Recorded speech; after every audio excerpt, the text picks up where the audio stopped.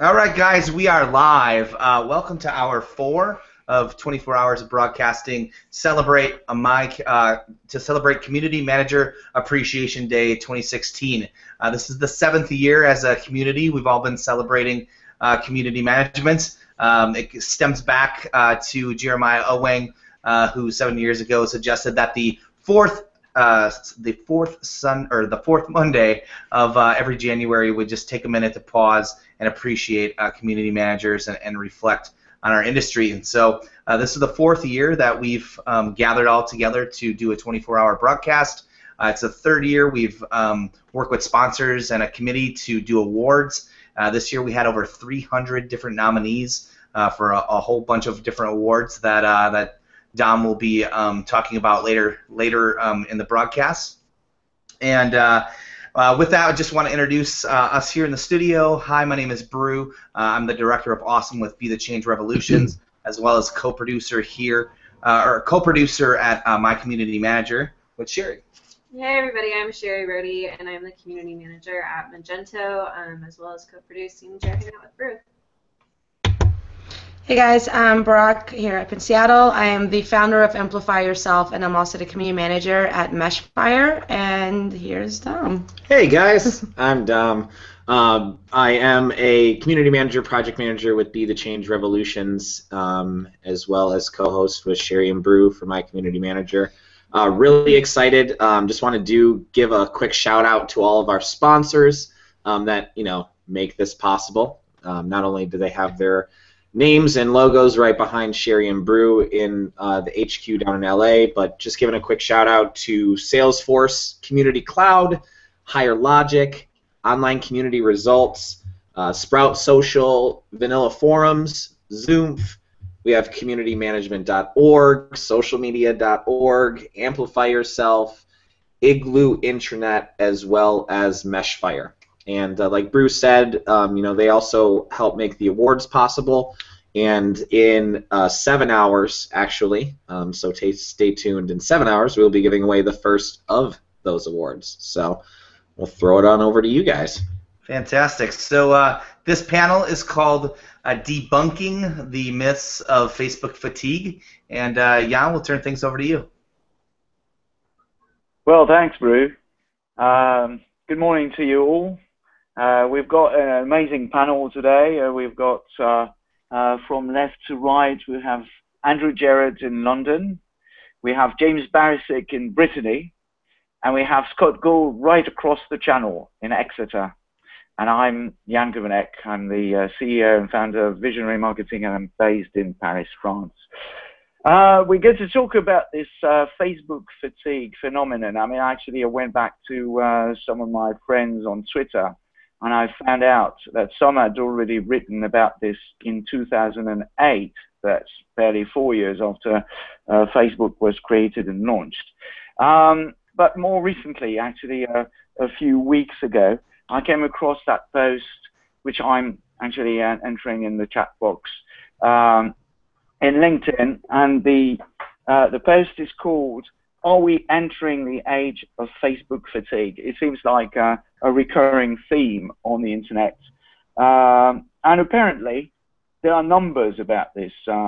Active usage of Facebook, according to the Global Web Index (GWI), dropped by 8% in 2014. So it's more a drop in usage than volumes, in fact. So it's more, okay, it's the same number of users are actually still increasing, but fewer people using it. Basically due to, well, more competition from other competing social media like Pinterest, Tumblr, and Instagram. Most importantly, it seems like from GWI results that a lot of the drop in usage is coming from teenagers using it less than they used to. Now, this question about Facebook fatigue was raised during one of our courses. James and I were facilitating this course for GEM, Grenoble École de Management in Paris. And there was this question by one of our students, is Facebook usage dropping, and we wanted to find out, you know, with our own survey, and James launched a survey. When was that? 3 months ago, in US, well, amongst US, UK, and French audiences, so that we could actually get the numbers straight from the horse's mouth. So, James, I'm going to hand over to you so that you can present some of the results, and then whenever I find that, you know, that we can actually stop, then I'll turn to Scott and Andrew to comment on each of your results. If needs be, I have the PDF at the ready and I can share it, so just let me know. And I'll hand over to you.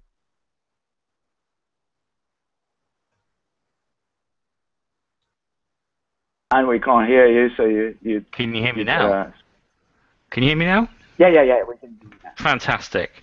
I got very confused like someone who works in technology by what is clearly a physical button. I apologise. So we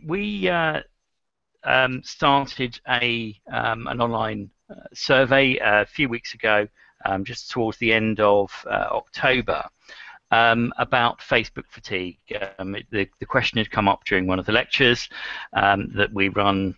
We were running at Grenoble École de Management, as Jan said, and we decided to try and update the numbers. And what we found was to us quite interesting, because we had the anecdotal stuff and we had some older stuff, but we didn't have anything that was really up to date. So we asked a very limited number of questions, and we asked a bit of demographic data so that we could play with those. There is an article that Jan will share, or I think the guys at CMAD have also shared on their Twitter feed. You can find it on my Twitter feed at JamesMB. And Jan could also share that PDF. That would be fantastic. Cool. So we started off with a very simple question: have you taken a break of any description? And the answer to that, as you can see, was about almost 60% of people had. We had quite a good response rate. So we had 530, I think it was 530 odd people who'd responded. I'm hoping someone's going to tell me that everyone can see the PDF, aren't they? I'm hoping someone can see. Can Scott? I can see you. Can you wave if you can see the PDF? Can you all see the PDF? Yeah, that's cool. just being slightly concerned there. Now, so yeah, we asked quite simply whether or not people had taken any sort of break from Facebook, and we came up with this 60% figure. Now, the second question, we had a sort of sub series of questions. We wanted to find out more of those from those people who had. So if we can just squeeze down to the second question, and we'll make all this available. We'll share the PDF online. We asked people what sort of break that they took. So whether or not the intention was it was permanent and final when they stuck to it, whether they thought it was permanent but then changed their mind, or whether it was some form of temporary break. Now, what Jan just said was quite interesting, is that we have this 8% drop in active users. It's always quite satisfying when your figures tie up with other people's figures.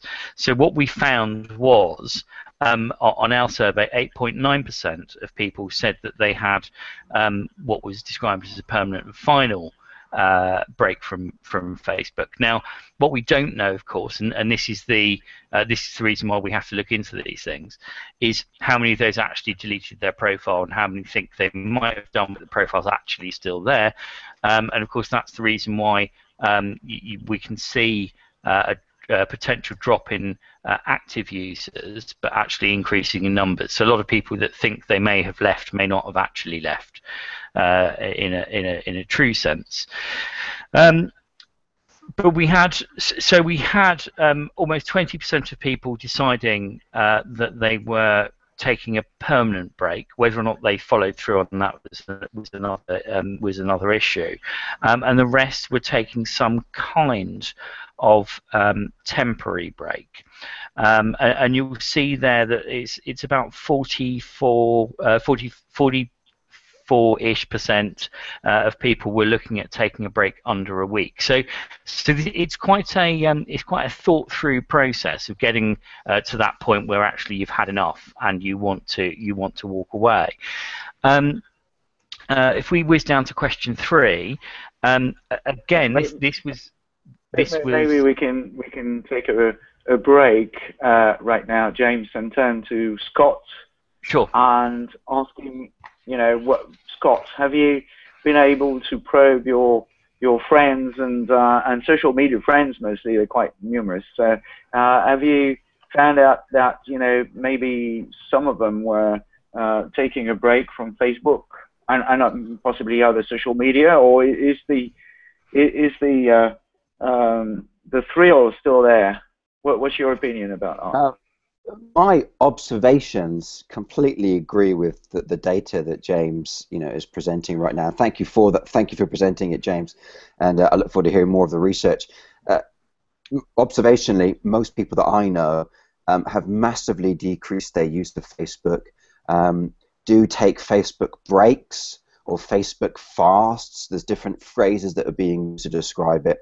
And the ones who do use it, they seem to be changing their behavior. Many of them use it as a news feed to read and post less. So my wife, for instance, is a great example of this. She will flick through, see what people are saying, see what's going on with her friends, but she hardly makes a status update on Facebook at all anymore. So it certainly seems that people are decreasing their output, decreasing their usage, and really considering a more scaled back approach. And I think some of them do seem to be fleeing to other social networks, but I'm sure we'll touch on that as we go on. But for now, my experience certainly is that people are finding this to be true. Not just with Facebook, also with Twitter, it seems. But I'll hand back to you there, Jan.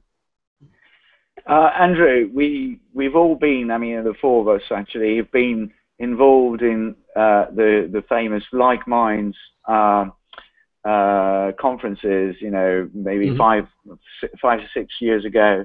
At that time, there was really, the amount of usage on social media was just amazing, and the amount of sharing, and everything was really, really thrilling at the time.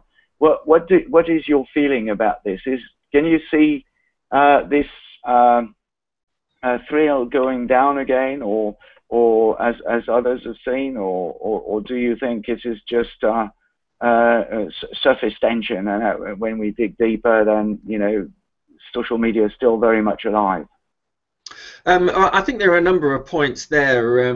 But firstly, I'd just like to echo Scott's thoughts and to say thank you to James and to you, Jan, for producing this valuable research. I think this is an important part of how we understand people using social media, and it's great that we can actually see some empirical evidence to suggest that that people's habits and behaviors are actually changing in how they use social media, and Facebook specifically. Scott used a phrase there, scaled back approach, which I think is very, very relevant to how a lot of people are now starting to think about Facebook and their usage. Certainly, anecdotally, a large number of my contacts and people within my network have taken breaks. I think most of us have probably got at least 1 or 2 of our contacts, if not more, who said, I'm going to take a break from social media. I'm going on holiday for 2 weeks, and I'm going to put all my digital devices away, and I'm going to be off the grid, is a quite a common phrase, or kind of common thing that people seem to take on board. And I think very much we're seeing people taking a more measured approach to how they use Facebook, and also as Scott mentioned, Twitter and social media in general. And people are starting to pick and choose a lot more carefully about what they do and how they do it on these networks. I think we are seeing a shift in the way that people's behavior on Facebook and social media in general is starting to impact on what they do and what they say. And brand managers in particular and marketeers need to pay attention to this, because it's going to be an important shift in how they actually address those audiences and how they engage with them for the future. Thank you, Andrew. Scott, I would like to get back to this maybe decreasing passion or enthusiasm for Facebook. Is it something which is just pertinent to Facebook itself, or is it social media in general? We've heard, you know, there's loads of changes coming on with Twitter at the moment. Most of their managers being sacked. The amount of sharing on Twitter since they actually decided to take off the number of Twitter accounts has gone down by 11%. Actually, what I saw on my blog is that since they started doing this is not 11%. We lost something like 80% of our sharing through on Twitter. So talk about Twitter fatigue here. It's quite impressive. So what do you think? Are we at a turning point in the history of web and social media here, or is it just on the surface? It's funny, isn't it? Because, you know, we talk about the history of the web, and yet still this is all very young in terms of the grand scheme of things. It's funny how the social media very much just seems to be a microcosm of human community. The stats seem to suggest that 2008 through to 2010 or 11 were the boom years for social media. Since then, sign-ups to social media sites have slowed down. But over the last year or so, we've seen a lot of new social networks gaining a lot more traction. Snapchat's becoming a lot more popular. Vine, Periscope, Beamy, all these video-based ones are now becoming more popular. And I think, and it seems to be that David Spinks of Community Manager Hub, you know, has the same thought on it. He posted on it recently on his blog, that people seem to be searching for community. That's very relevant that we're on Community Manager Appreciation Day, and people are finding less community in Facebook and less community in Twitter, so they're going to newer and therefore less congested social networks to find that community. Facebook and Twitter have become very congested places, particularly Twitter. I've taken a Twitter hiatus, come back over the recent months, and found that the interaction is nothing compared to what the interaction used to be 4 years ago. Same thing on Facebook. It does seem that they've become congested places, and people are looking for community, and so they're flocking to some of these new social networks. Interestingly, on the piece that David Spinks wrote, he was talking about how Facebook group usage is up 50%. So it does seem that, again, you know, the group mechanism, the community mechanism of Facebook is increasing, but the organic level of community, just from a news feed, seems to be decreasing, and so people are looking for those greener pastures. That certainly would be my take on it as well, and I think that explains why we're finding people flocking to newer social networks, and of course ones that are video, because it's a more perhaps authentic rendering of ourselves at the same time. So that would be my take on it, Jan. I don't know what your take on it is. That's a good point, Scott. I like this idea of going back to the basics of community, and then people actually trying to share. And yeah, I think it's always been my point that social media was used wrongly in the past 5 years, mostly due to the flocking of brands coming onto Facebook and being new to it and not understanding the community feeling of social media in Facebook and others.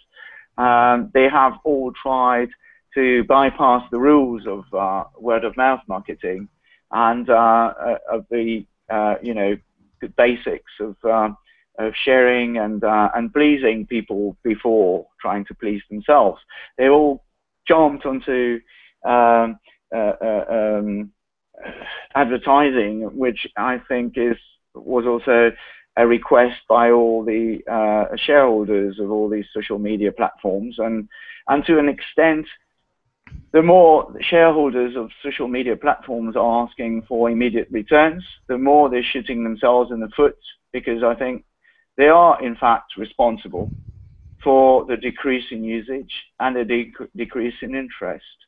Now, I'm going to hand over to James, who's been very silent in the past 5 minutes, and maybe even take your point on comment on this, James. Plus, I would have like to ask you another question about what you have been able to notice in terms of differences between all three areas which you have probed in your survey: US, UK, France. Have you found any significant differences, and how do you explain them? It's interesting you should mention that. I've got the slide that you've got up at the moment, the question that you've got up at the moment. I've got some interesting numbers on. But before I get to that, just keep everyone on tenterhooks and listening. Just to go back to what everyone's been saying, I think I think there is an issue with Facebook and Twitter in particular, and I think actually it comes back to something that quite a lot of us. I remember having this conversation at Like Minds back in the day when social media was all black and white. That there will come a point when the networks are so big that it will become more obvious more obvious as to who actually knows how to create communities and create networks on them, and those who are doing it because actually the networks are quite small and therefore it's easier to corral people. And I think we've reached that point. And I think one of the reasons why, leaving aside the technological reasons why, for instance, the video sharing sites and the live video sites are becoming more popular, one of the reasons why there has potentially been this shift away is I think there are some people who are new to community management and marketing online who thought, well, we'll go into push into Twitter and push into Facebook, and then they've actually found it's quite difficult to do because things are scaled and because it's harder to be heard unless you're doing something that's genuinely quite interesting. So I think that's one of the other factors. So we've got the technological side where new technology will allow us to do new things, but I think we've also got the scaling side where in the past being an amateur on a smaller network is always feasible. If you've got a huge network, to create traction on that's actually quite hard.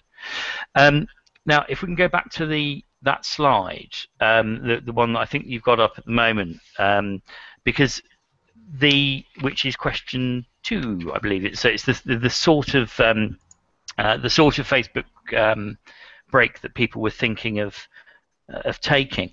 This was actually the first point or actually not the first point. It's actually the major point where we've started to see big differences in how different demographics have different views on Facebook. And how they're taking the break. So when we broke the figures down, one of the demographics we looked at was where people came from. And when you break those figures down, what you find is that in the UK and France, people are much more likely to get to a breaking point and think they're quite happy to live outside Facebook than they are in the US. So in the UK and France, the people choosing the permanent option, so the break was permanent and final, or the break was meant to be permanent but I went back. So that initial mindset of, okay, I've had enough completely, rather than I'm just going to take a break and come back to it. In the UK and France, that was 24 to 25% of people. So a quarter of people that decided to go decided that they'd really had enough and they were going once and for all. In the States, that was 9%. And that's quite a huge difference. That's 2.5 times. You're 2.5 times more likely to get to that stage of I've had enough and I'm walking away in the UK and France than you are in the States. Now there may be all sorts of underlying reasons to do with communications, to do with the consumer side of Facebook, that people think actually there is a benefit to them. There might be other reasons where they think actually I need to be on Facebook. But on the surface of it, and that would be something fascinating to look into in further research, but on the surface of it, people in the UK and France are much more likely to say, right, that's it, away. Not just I'm having a break from this in a bit of time, but we'll switch it off. How can we explain this? I mean, is it because we are more of Luddites in the UK and France, or is it something to do with being European and a bit more skeptical? I don't know, critical. I don't know. It would be interesting to see what the hooks are, and partly because we weren't expecting. Partly because we weren't expecting that result. We didn't really probe that any further. But there is clearly a stark difference. It does look as if it may be cultural on in some aspect. Why, I don't know. I could postulate as to why, but then I might be guiding people in answers in further research, because actually it's quite an interesting. I think there are things that underlie this question,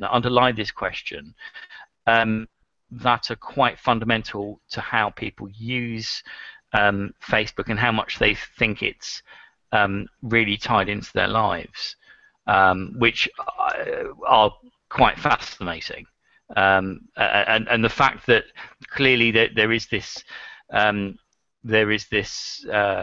feeling in the UK and France amongst people that have left. Now they're either pushed to a point, or they think I can walk away from this and it won't have that much of a difference. I don't know which of those two it is. Maybe we can turn to Andrew and try and pick his brains about that. And Andrew, do you think is this something which is really pertinent to France and England only, or is that something that we'll be able to find in other countries as well, maybe in Asia? I don't know. I mean, like James, I'm a little bit reluctant to speculate on the reasons for the significant discrepancy, other than perhaps to suggest rather facetiously that we've got better things to do with our lives than come back to Facebook. Once we've taken a break, perhaps it's because that once people have taken a break, they realise that actually Facebook and social media generally isn't as an important part of their lives as perhaps we thought it might be in the early days, and that people are looking for a better balance in how they use social networking in general and Facebook specifically, or perhaps it comes back to the fact that the value in Facebook and its relevancy to users has diminished somewhat. I'm going to echo one of the points that Scott made earlier, actually, about people seeking community.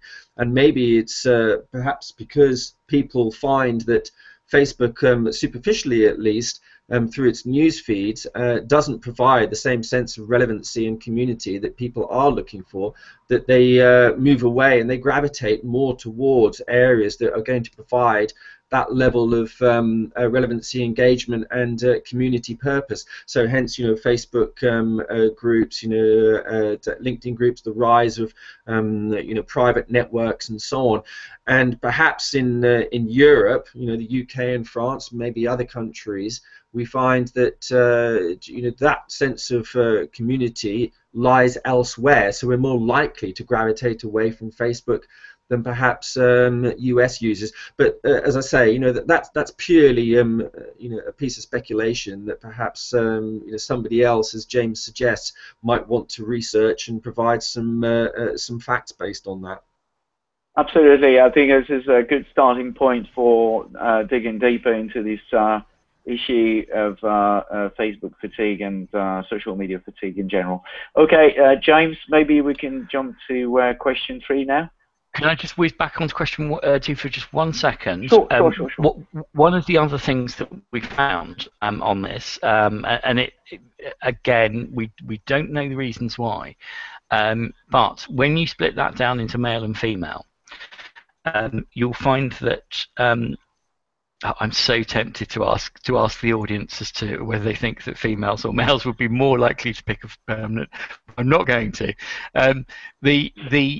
What you find is that males are much more likely to, at that initial point, decide that the break is permanent.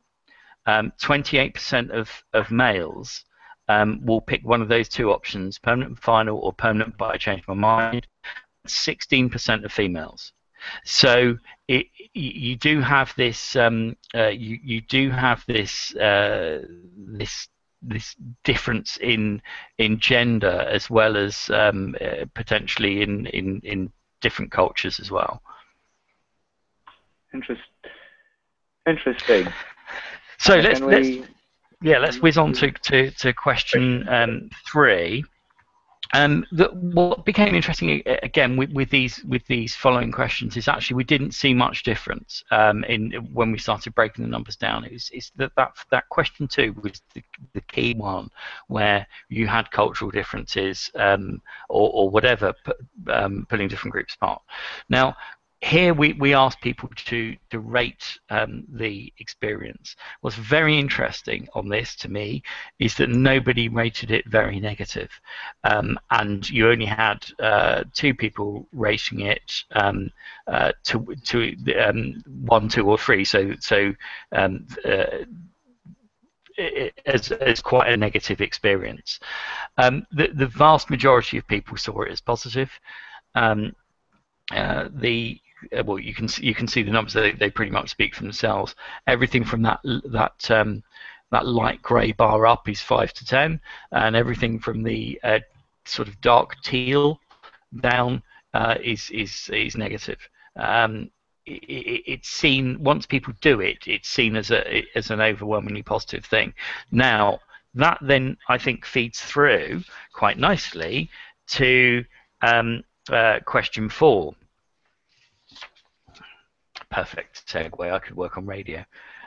If we go to question 4, we asked people what they did after that, once they'd had their break, what they've done since. So whether they've had other breaks. Now,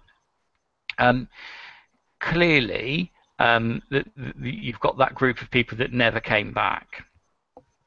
So that's one group. But if you look at the rest, and you see that actually the vast majority of people, once they've done it once, are prone to do it again.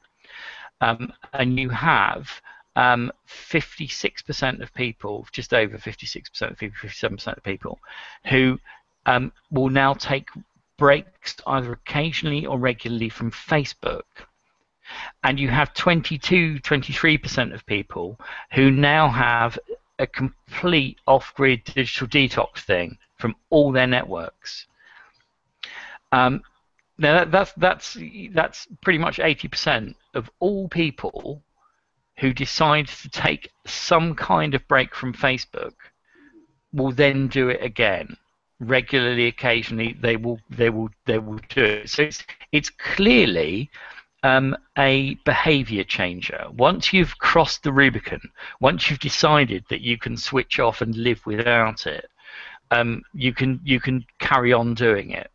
Now that, I think that if there are 2 things that are the key takeaways from this, is one is that when you're doing community management, online marketing, 10% of the people that you're marketing to will just go at some point, just permanently leave, and the other is of that 60% of people who will have some kind of break, 80% of them will probably not be there at some stage while you're trying to talk to them. And that's quite important, because we're not talking about just little breaks where someone that didn't log in because they were at work. We're talking about people that are going for a big chunk of conversation, and that must have some impact on the sorts of ways that we create content and try and discuss with people. Yeah, it has to be kind of more semi-permanent rather than instant, because otherwise you're going to be just missing people as they go away. I think this is one of the key things. It is a behavioural change. As soon as you've done it once, that's it. There is no fear in it. You can carry on doing it. Scott, any comments on this question for? Personally, I find this glorious because I really think that you can come again. Thanks, James. Well, I mean, my own take is that I spent years off Twitter, and I spent, I don't know, a year or 2 years off Facebook. I really think it's very healthy that our society is actually starting to take digital detoxes and getting back to stuff like nature, or even just not nature, just reality. Mindfulness has become, very, very big, and I think it's somewhat indicative of that. Even interesting that the word detox, is what you're elected to use, does seem to suggest something about our health, our diet, and needing to take a break from some of this. Interesting last year how slowly some of the popular Instagram people began to say how a lot of this stuff is fake anyway. It's exaggerated. It's this put-on thing. I read an article recently that said that only 20% of what we read online in terms of social media is actually true to that person. There's this sense of projection and narcissism or solipsism about the whole thing. So I think this is very, very healthy. Now, admittedly, for marketers, there are difficulties. I was definitely one of those people who was heralding social media as being the future and forget about any other form of marketing. It's all about social media. And now we find out, as James has said, if you've got an audience that could be quite transient, look out.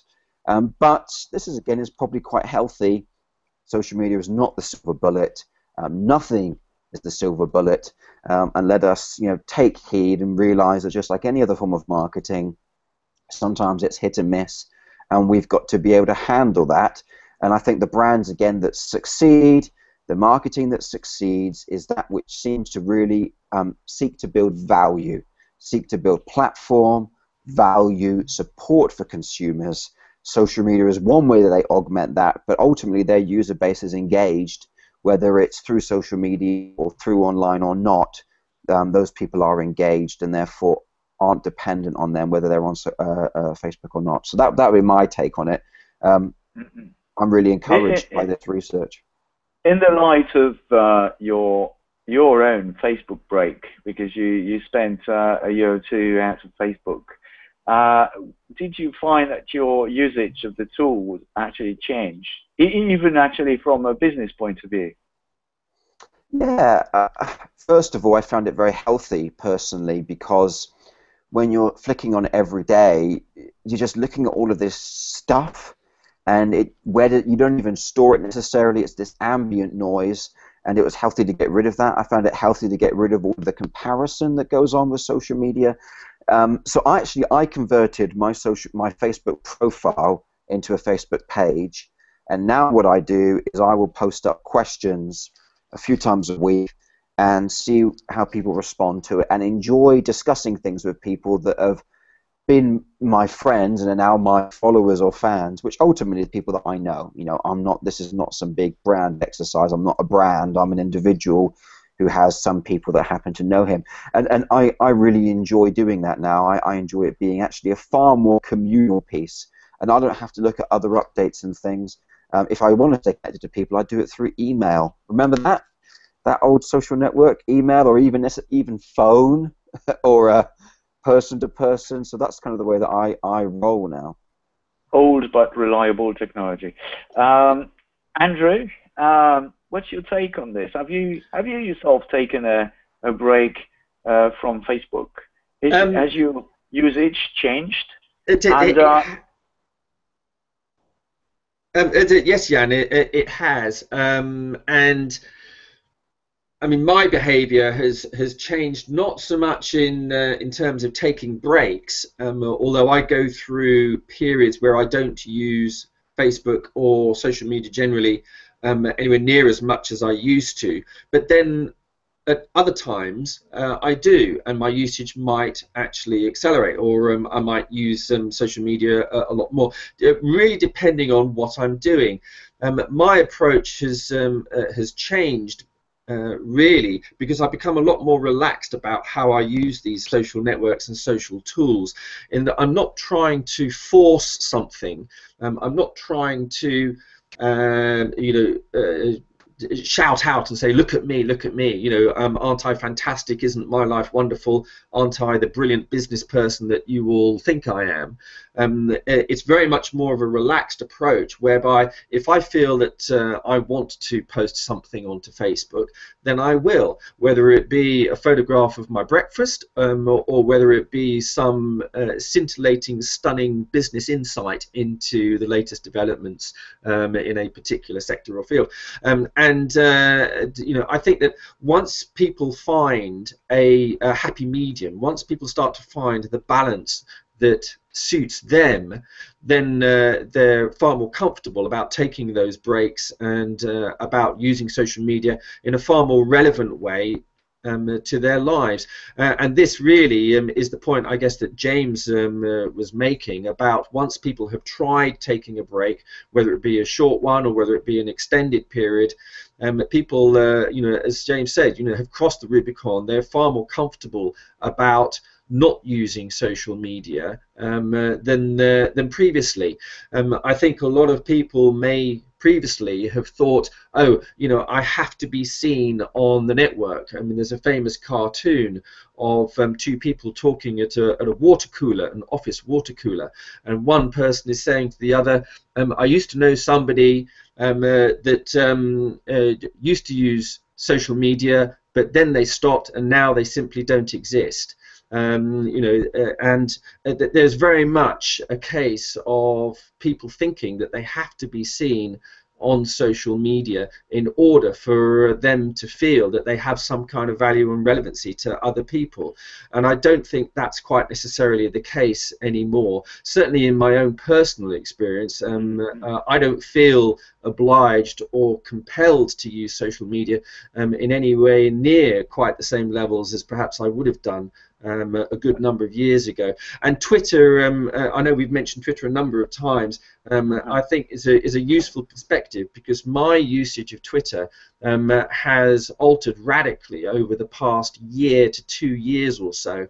I don't use it anywhere near as much as I used to, and consequently I find myself using other social networks and tools a lot more frequently, when previously I would have gone straight to Twitter, and that I think is partly due to the fact that there's so much more noise on these social networks now, that people feel that that they don't want to be bombarded with all of these messages and these news feeds and so on, so that they're looking in other areas for them.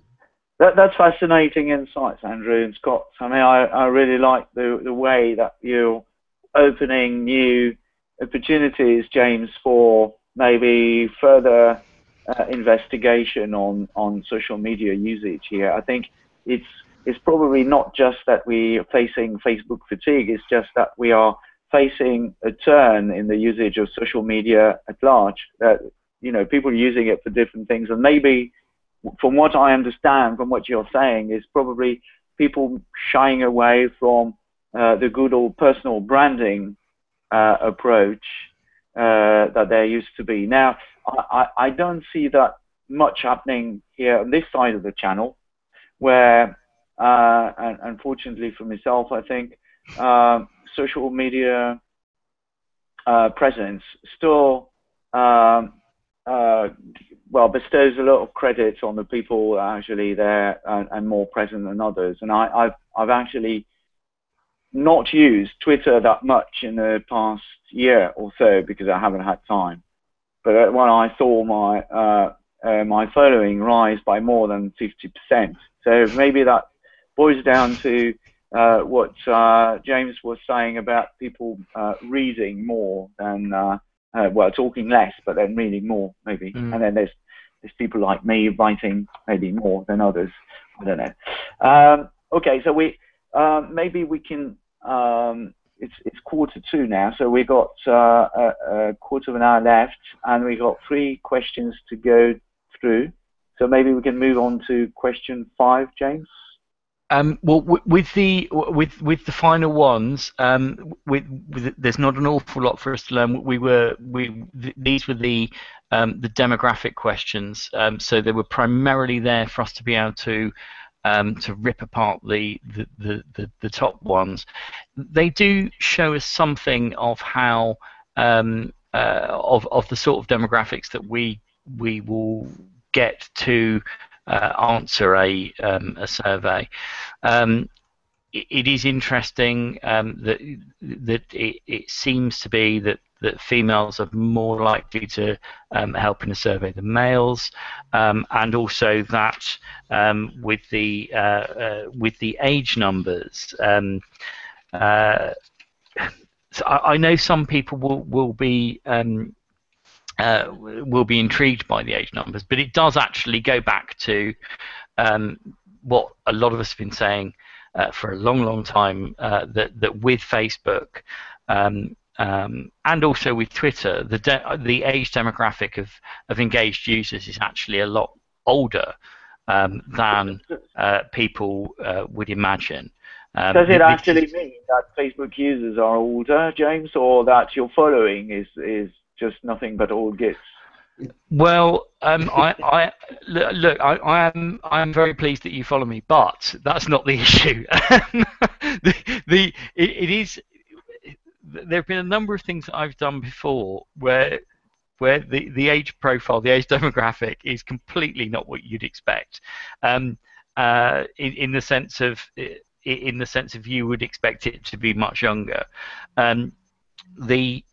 It was brilliantly explained to me after a training session once that I was expecting to be full of people in their 30s and 40s, and when we went into the room, there was no one in the room under 65, and it was about Facebook privacy, and I asked afterwards. I said that I really wasn't expecting that. That just completely threw me, and it was explained to me in a way that blows the whole thing open and makes it completely obvious.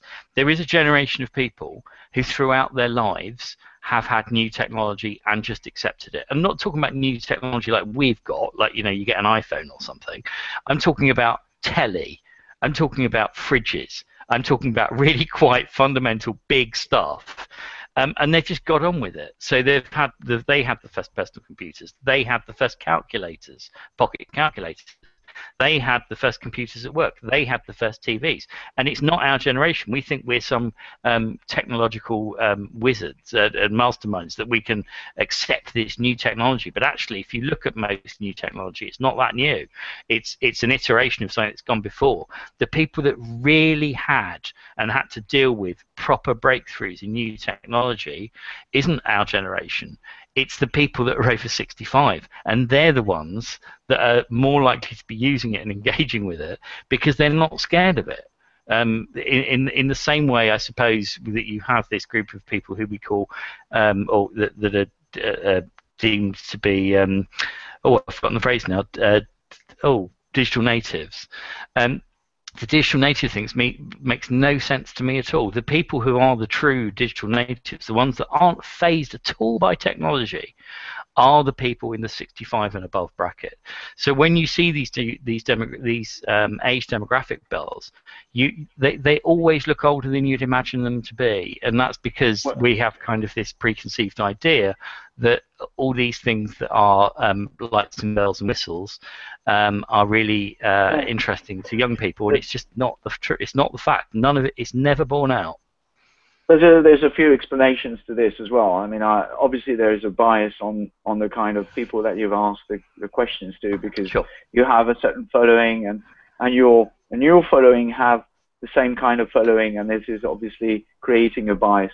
The average age for our populations is about 41 years old. Mm-hmm. So obviously, if you take any large population for anything, you will always tend to find something which is more or less similar to the same age groups. And thirdly, I think you're right. Many sociologists, including Antonio Casilli, there's Jacques Follon as well in Belgium.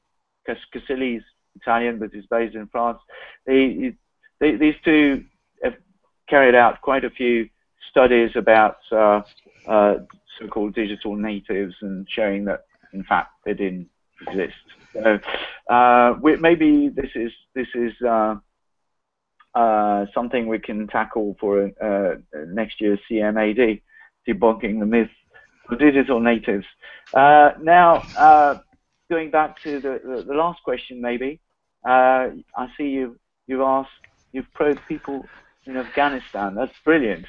Well, we asked people to say where they were from, primarily so that we could tie down and start looking at different countries and how they do stuff. It was much wider than I was expecting it to be. If you go upwards a bit for me, yeah, we had Azerbaijan and we had Afghanistan and other places. There are, I think there are a number of reasons for that to do with our respective followings. I know I've got some followers from some stuff I've done in Russia and the CIS before, and so it was much wider. But again, it's always useful to look at these things and just to see. It was shared in a number of different places, so it wasn't just the normal suspects, and everything that you put out, it doesn't actually matter how focused it is. We could have tried to focus it quite heavily on one place. You would always get a much wider spread than you would otherwise have imagined. There were some places that I expected to be a bit more. We didn't have as many people from Australia as I thought we probably would. And of course, you also have the issue that the survey was in English. So we were inevitably cutting out some people. But there we are. That was our first one. Now, what I would ask, and this isn't just me advertising my interest feed. If you could follow me and also Jan, and Jan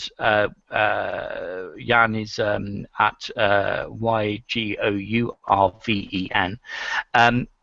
I would like to follow this up with some other research, and the kinds of people that are watching this right now are exactly the kind of people that will be able to help spread the word, and whatever we do, we will share with you as well, so that we can better understand the sorts of people that are using the networks, how they're using them, and so on. So if you could follow me, if you want to ping me a tweet, that would be fantastic, at JamesMB. I hope the thing works, and that would be great, because at the end of the day, we know anecdotally what we know, but when we actually have the numbers, we can do much more interesting things, and all of us can learn more about how these communities operate. Thank you, James. We're kindly requested to adjourn this meeting at 9:55, so we've got 2 minutes to go. So that leaves us 1 minute for Scott and 1 minute for Andrew to conclude. I would just for myself, I think there is this study has been very, very interesting and has shown new ways and great perspective for the future in terms of research. I think we have maybe when you next come to Paris, James, we have to sit and think about how we can conduct this survey and take it a step forward. I think there's probably also a case here to broaden the scope and take it beyond Facebook and include Twitter, as I said, and other social media platforms. So over to you guys, Andrew and Scott. You've got now a little bit less than 1 minute to conclude. Okay, thank you very much, Jan. Thank you, James. Great to be on the call this morning. The one quick thing that I would add is that I would be really interested to see further research on younger generations. I know, James, you just talked about the age thing and digital natives, millennials in particular. I think some further research on their usage of social media and other social networks and tools, bearing in mind that many of them don't use Facebook in anywhere near the same levels as the middle age or older age bracket. So that's a request really perhaps to you, James and Jan. Next time we reconvene, can we see some data on younger generations? I think that would be really fascinating for the future of social network and media usage. Makes thanks, perfect guys. sense. We'll have to ask James to stop asking all his old gits to answer his questions. You're the only one that speaks to me, Jan. I've got no choice. I'll just pitch in and say thank you very much and goodbye. All right, excellent. Thank you all. So we're on time. And over to you, my community manager. Thank you. Thanks, guys. All right, so everybody tuning in, we'll see you at the next panel. So thanks a lot.